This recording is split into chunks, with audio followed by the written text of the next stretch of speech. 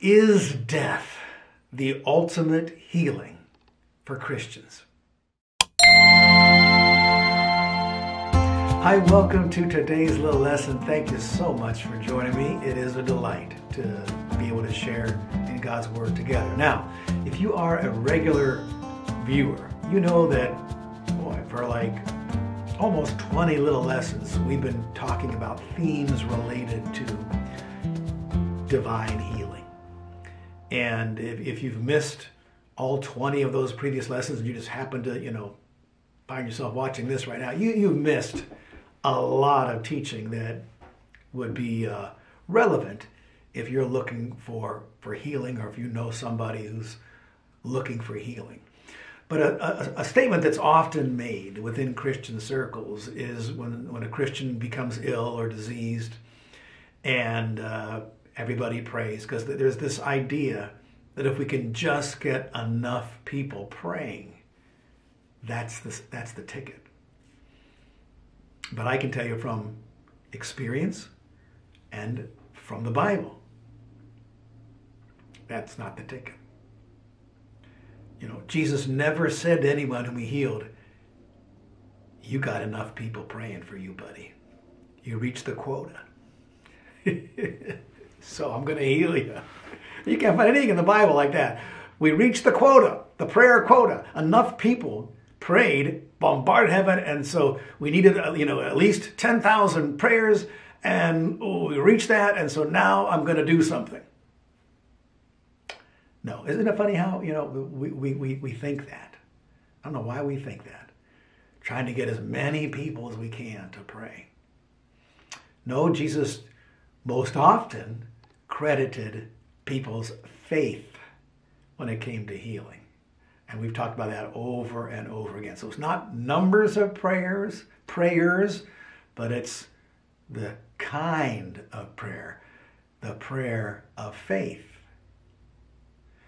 Now, there's much more to be said about that. In fact, in my next lesson, I'm going to talk about praying for other people to be healed, because that's a very important subject. And because we probably all know people that we'd love to be healed, and so we're praying for them.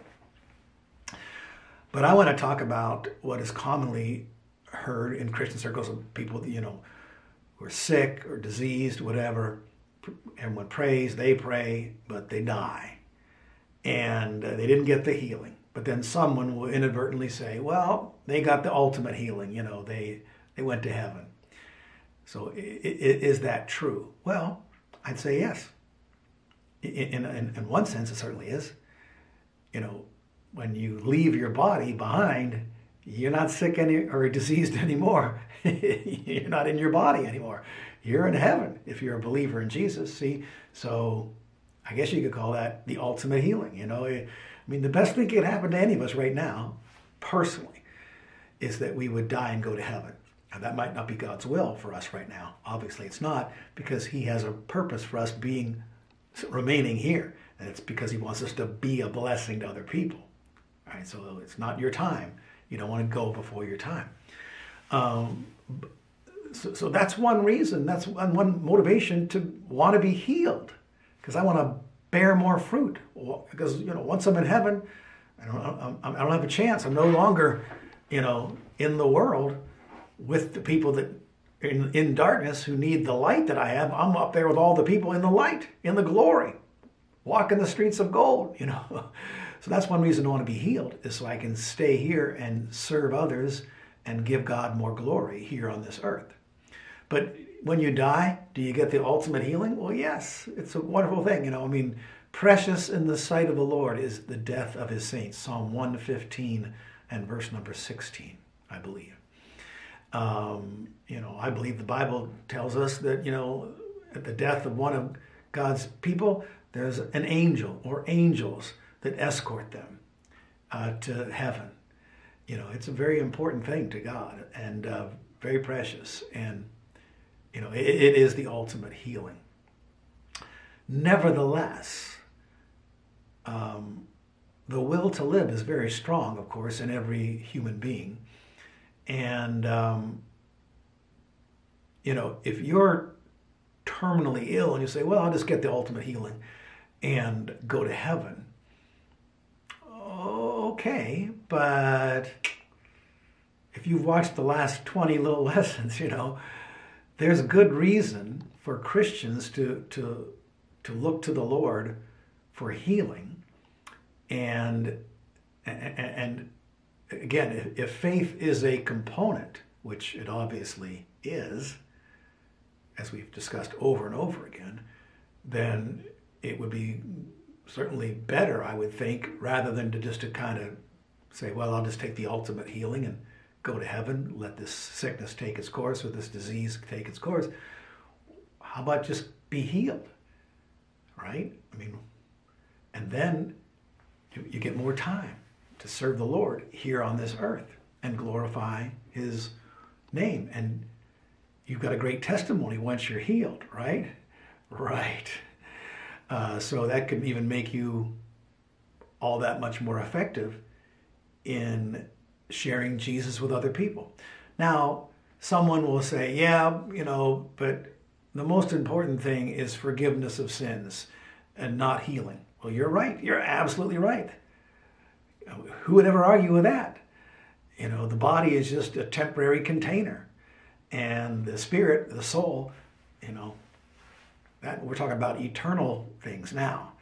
And it's much more important that we believe in Jesus as our Lord and Savior and receive eternal life and forgiveness of sins than it is that we receive physical healing for any sickness or illness in our bodies. People say, well, we all have to die of something. Well, that's what you think. And of course, on every death certificate, I guess they put the cause of death, or they're always looking for a reason. Why did he die? Well, his heart stopped beating. Well, that's a heart attack. Well, a blood vessel in his brain burst. Well, that's a stroke. We cannot stop death, and I'm not claiming that, and I can't imagine anyone's claiming that. The outer man is decaying, Paul wrote. The inner man's being renewed day by day. But the outer man, that's why I've got gray hair. See, I don't have faith to not have gray hair. That's why I'm wearing reading glasses. I don't have faith that my eyes are going to be like they were when I was 20 years of age. So the outer man decays. I know I'm going to die. Something's going to probably go wrong in my body. And I pray that it happens quickly, that no long protracted illness and so forth. And I just think we have biblical reason to believe that. That's what I believe. Okay. And I'd rather be a believer than a doubter.